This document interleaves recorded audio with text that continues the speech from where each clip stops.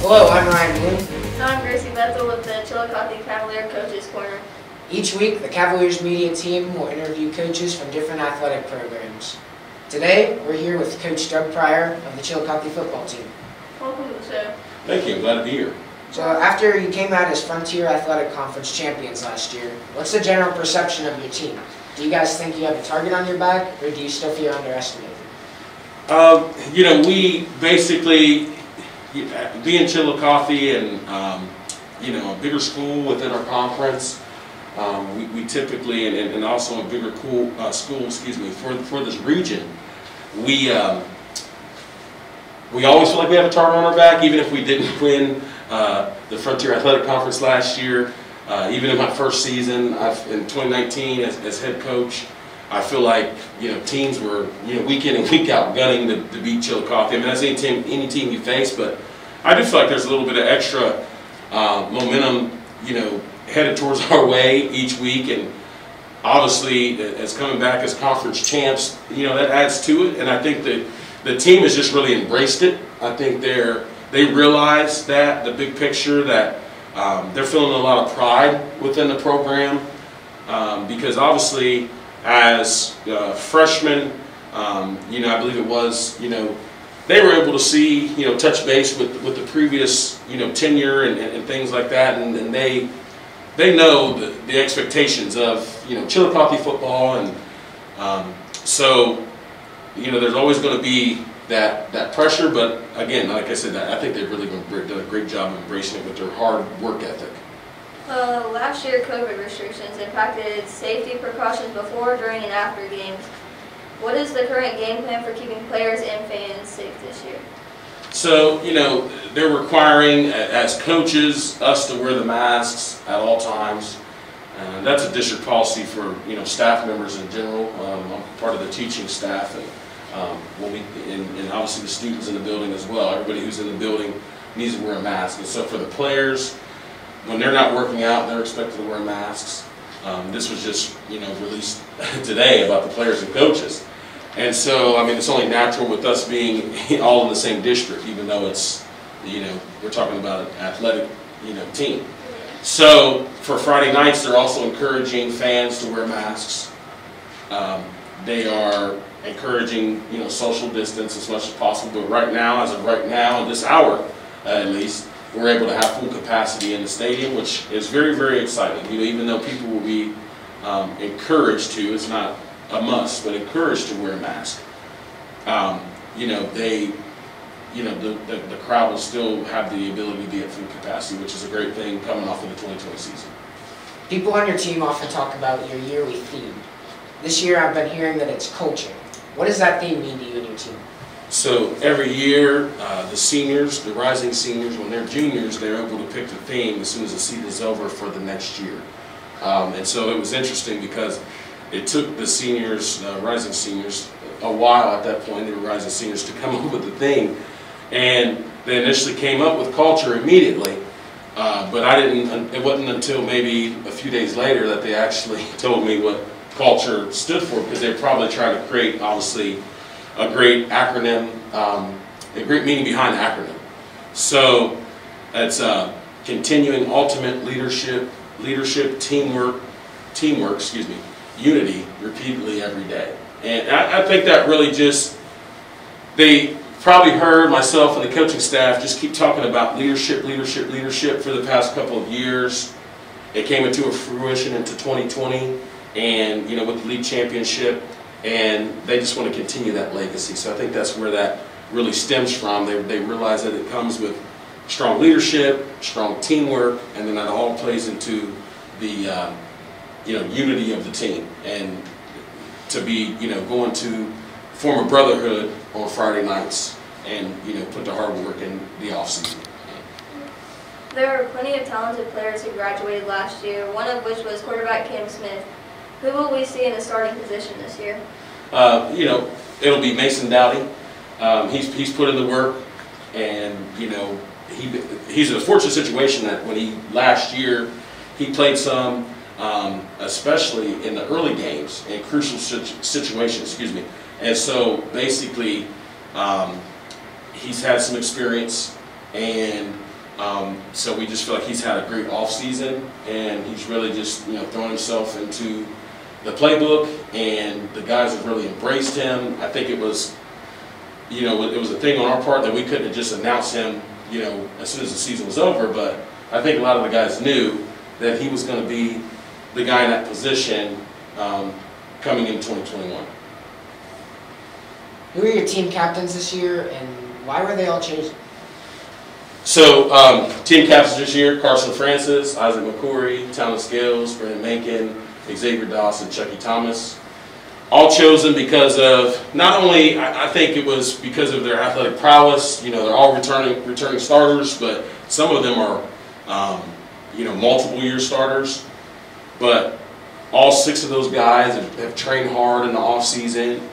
And what I was impressed was in day one, we started training in November, and they just really embraced the younger guys in the weight room. They just did a really, really great job with that, and that's when I started to think that we're in a great position, and that's really the whole senior class. I thought we were just really in a great position to start this push for a repeat of a league championship and try to have a long playoff run this year. We need to take a quick break, but we will return. We will be joined by a couple student athletes with the CHS football program. Stay tuned.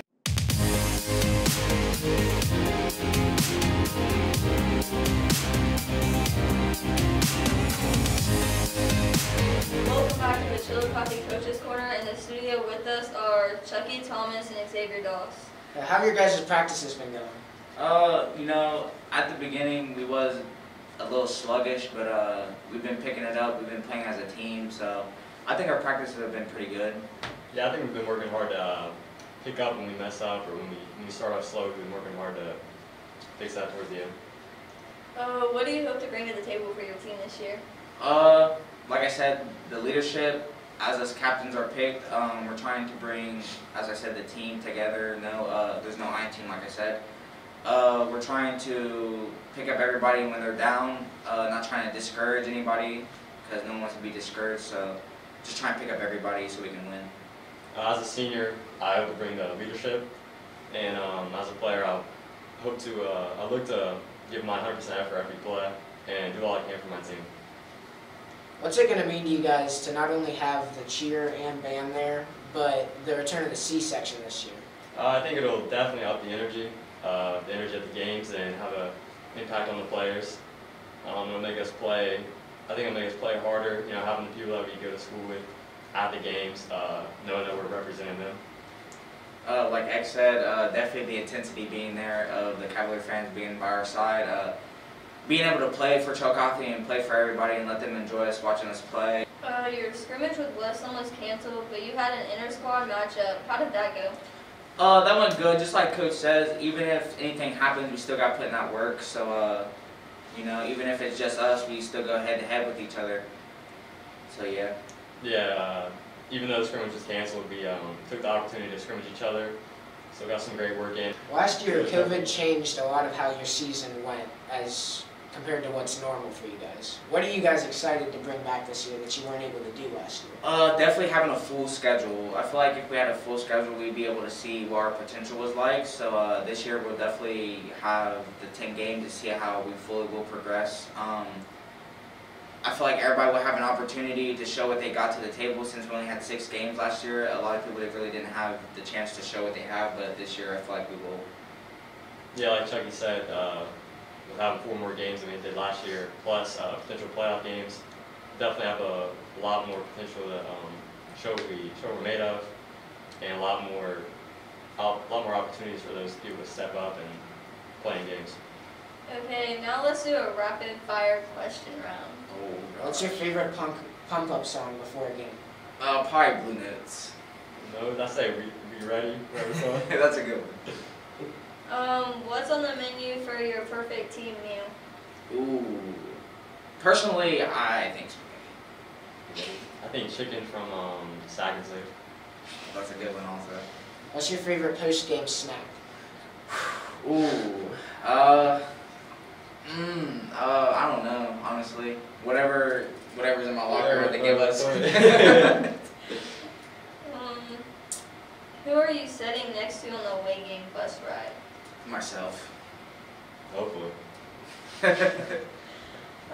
Do you guys like the blue or the white jersey better?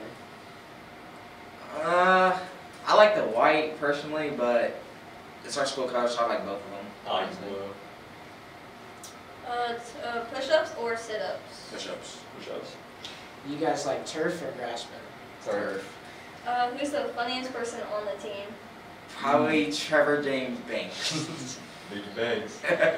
Who's got the best singing voice on the team? Probably me, honestly. I don't know about that one. Honestly, I don't really know. I really haven't heard anybody sing. Probably Isaac, maybe. Who's your #1 fan in the stands? I'll probably say my mom. If it's not my mom, I don't know. I have to question my life. Yeah, I'll say my parents. Brennan's dad goes pretty hard though. Everybody. All right, Chucky and Xzavier, thanks for joining us tonight. Thank you. It's got to be on the show. Up next, we'll chat with a new member of the coaching staff. Don't go away.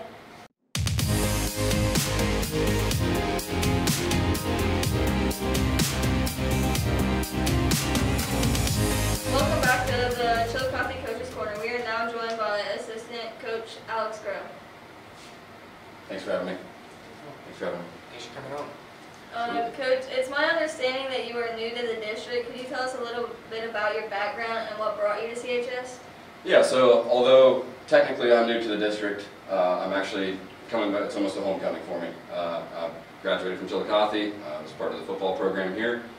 So it's been a very exciting time to be back. I'm looking forward to really kind of reciprocating the Cavalier way as I was brought up, and just showing some of the young guys how we did it in my day, along with just really being happy to be in the school building as well. I'll be teaching 9th grade biology as well, so I'll be here with the kids within the building, and I'm just really happy to be part of this district.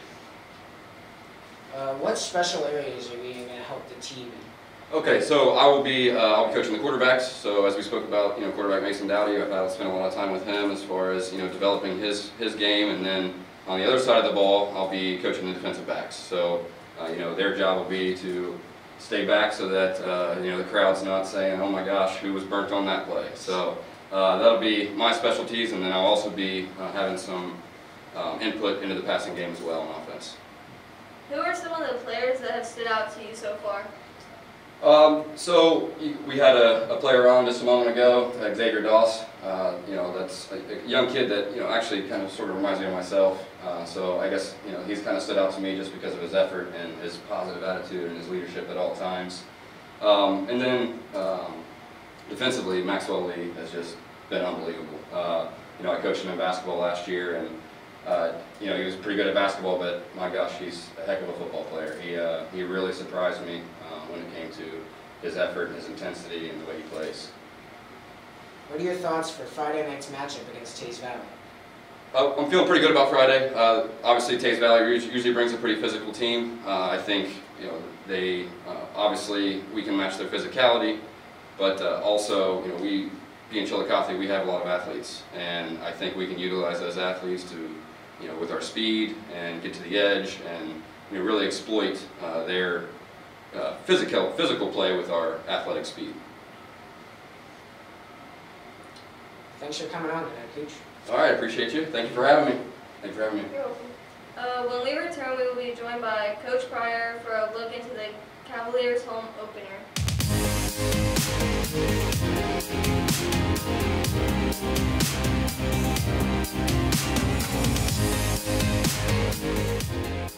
We are back with head coach Doug Pryor. Seems like you have a really good group of players and coaches this year. Yes, we were very, very fortunate. We had, and it happens especially when you win a league championship, some coaches will decide, hey, I want to go try to conquer some new adventures and things of that sort. And other people try to pull your staff away because you've had success. We had a quality staff last year, and we have another quality staff again this year, so we were really fortunate. Your home opener this Friday is against the Taze Valley Vikings. What do you know about that team? They are a power running team, power football team, just really physical, and they do their multiple formation offense. I mean, they do some wishbone backfield. They'll go into the spread. They'll run everything at you from a counter tray under center to a speed option out of the spread. They will chuck it deep. I mean, they do everything to keep you on your toes. So they have a lot of size, and they're always well coached. I mean, 2 years ago we went up there, and I was impressed with what they had, and I know it'll be a really hard fought game for either side, whoever comes out on top. Okay, what kind of strengths do you hope to bring to the game? Again, just being really disciplined as far as fundamentally disciplined and knowing our scheme well. Our coaches do a great job. Obviously, you had Coach Grow on tonight, and he just really does a great job with helping with the passing game essentially, and then defensive wise, helping with the defensive secondary, helping Coach Adams, our defensive coordinator. And Coach Adams always comes in week out extremely well prepared, and so we have a really great staff that really drives that and helping us push for the victory, and along with obviously great leadership as well. You mentioned that about having bringing back a lot of great people, and the staff and the student athletes have done just a great job. How do you mentor your players after a win versus a loss? Wow, that's a great question. I think it's one of those situations when you're in season, you're still fighting, going through games 1 through 10. After a win, you're celebratory with them, right? But you try not to get so high on the victory that you'll forget about the preparation. You let them enjoy it that Friday night. You let them enjoy it that Saturday morning.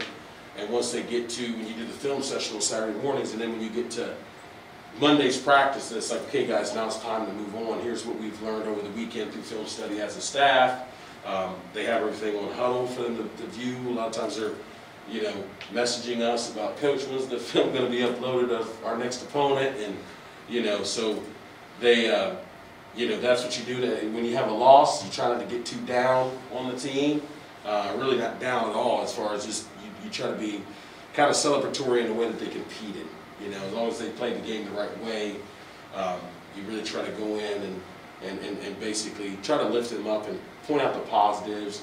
There's one of those situations. There's the old saying that when you win a game, you're never as good as you think you are when you watch the film, and then when you lose a game, you're never as bad as you think you were in that game. And I think that happened a couple weeks ago when we were at Westerville Central for a quad scrimmage with Westerville Central, Marion Franklin, and Big Walnut.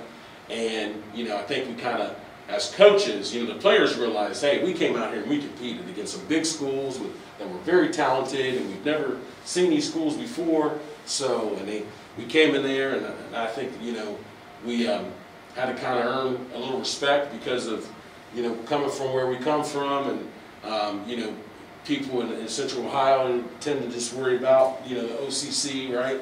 And so they're like, hey, you come into that huge Chillicothe, and so I think our kids really showed them. They went out and they competed hard. And as a staff, I think we kind of said, hey, we came out of it for the most part, injury-free, and that's the best thing you want. We got some great film out of it. We look at the film, and we're texting as a staff that Saturday night saying, hey, I think we're going to be all right, because our kids just really went toe-to-toe with these guys and took them on. So, again, it's a situation where, hey, it's not like we went up there and scored 20 touchdowns, but, at the same time, we played good defense. We moved the ball at times. We scored several touchdowns and got a lot of great work. So. Yeah, when the players walk out of the locker room onto the field and through the tunnel, what does it feel like to be walking along the side of them and seeing the community come together to support them? Well, I tell you what, it really gives you goosebumps. As a former high school football player myself, I mean, it kind of gives you a little bit of a flashback, and just you see the band lined up, they're getting the crowd going with the fight song, and the cheerleaders lined up, and they're revving the crowd up even more. I mean, that's what's really exciting too about this Friday is hopefully everything goes according to plan. Obviously, we're kind of living day by day with this pandemic as we're trying to fight our way out of it, but to see that, to see some normalcy in that situation is going to be exciting. It always, you know, we had a little bit of that in 2020. It was really great even going into the league championship game. You know, even though we didn't have a full capacity crowd, we still had the band there. We still had the cheerleaders. We had a good crowd. They really were loud for not being at capacity. It was a great night, and I think, you know, here on in a couple nights here, it's going to be another great one. So the varsity game kicks off at 7 p.m. on Friday, August 20th at Herrnstein Field. But will there be a JV game the following day? Absolutely. The JV play at 10 a.m. on at Tays Valley, and so we're looking to see great things at that. We actually have a level 3/freshman game on that Monday, and that's at Tays Valley as well. And that starts at 5 p.m. on Monday. How does one get tickets to the game? So if you contact our athletic director, and the email is Newt, and that's KNUTE .bonner@ccsd.us. If you email him, they'll get you some reserve tickets, but you can also show up on the game night. I believe that they're actually only taking cards on the night, so you either have to reserve the tickets through the athletic office, or you have to show up with your credit card ready to go, because they're trying to use as less cash as possible to, you know, stop all the you know, hand-to-hand contact. All right, Coach Pryor, thank you for your time and good luck this Friday. Thank you so much, guys. It's been a pleasure to come on with you. That'll do it for this week. For the Cavaliers Coach's Corner, I'm Ryan Blum. And I'm Gracie Bethel. We would like to give a special thanks to our production staff, Alexis Carroll and Justin Dunham. Until next time.